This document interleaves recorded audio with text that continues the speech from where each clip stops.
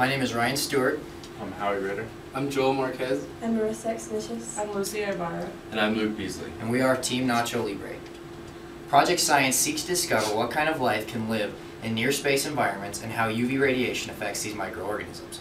The goal of this mission is to gain insight on how these organisms are capable of surviving in such harsh environments.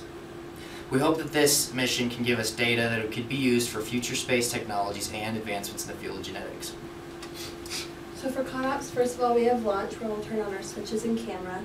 Then our first Petri dish opens at 10 kilometers and then it closes at 11 kilometers. Our second Petri dish opens at 20 kilometers and closes at 21 kilometers. The balloon ruptures at 30 kilometers. The payload descends, we recover it, and then post-launch we have culturing and data analysis. So for our design, we have a 24 by 24 centimeter square base, and then we have all of our required components inside the box, and then we'll have two compartments on either side where we'll house our mechanism. Our mechanism is comprised of a servo with a gear that will mesh with a gear rail that will push the door open at the specified altitudes. So for our FBD, on the top left we have our heater, which is powered by 3 9-volt batteries, and we control it with a switch, and we have an LED light to tell the status of it. We have our camera, which is powered by a lithium-ion battery, and it has an SD card to store the images. Both of our Arduinos are set up pretty similarly. They each have a 9-volt battery to power them. They each have their own switch, which we can control them with, and then an LED light to tell the status. The first Arduino is going to communicate with the temperature sensors, both the inside and outside. It'll also communicate with the humidity sensor, pressure sensor, and an accelerometer. The second Arduino communicates with both of the servos, as well as the UV sensor and the pressure sensor.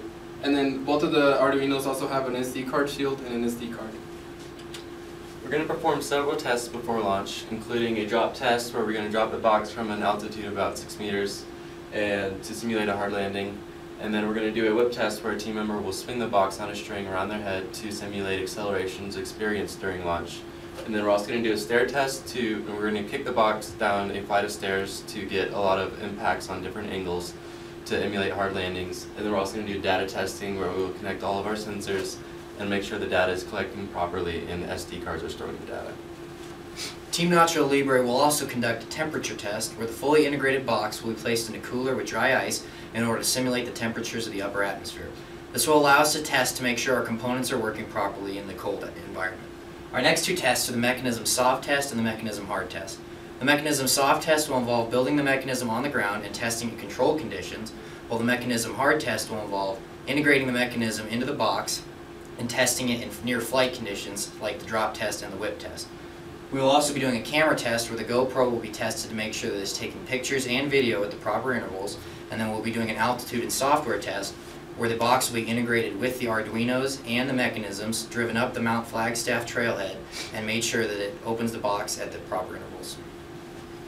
And then our final test is our mission simulation test where we'll integrate the box fully with all the components and we'll drive up to the Flagstaff trailhead again to make sure everything runs smoothly. We haven't completed any of these tests yet, but we have set dates by which they will be completed. By March 12, we will complete the whip, stair, and drop test. By March 19, the data test and soft mechanism test will be completed. And by April 2nd, the mechanical hard test, the camera test, altitude software test, and mission sim test will be completed. As far as our expected data goes, our temperature we expect to drop as we increase in altitude, and this will be due to the thinning of the atmosphere as well as the loss of geothermal heat.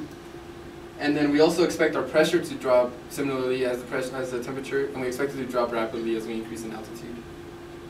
For humidity, as the altitude increases, the temperature decreases, and colder air tends to retain moisture less, so we're expecting humidity to decrease.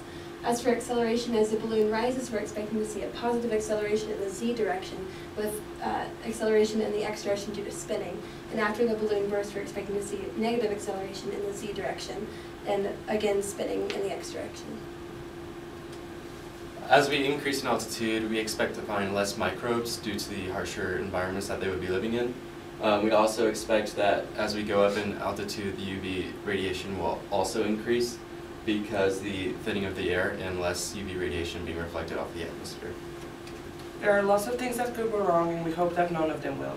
But for this mission, our team's biggest worries are going over the weight limit, that our mechanism will fail and the door won't open on time, or that our Petri dishes will get contaminated before they can collect the microbes we need. This was the preliminary design review for Team Nacho Libre. Thank you for your time.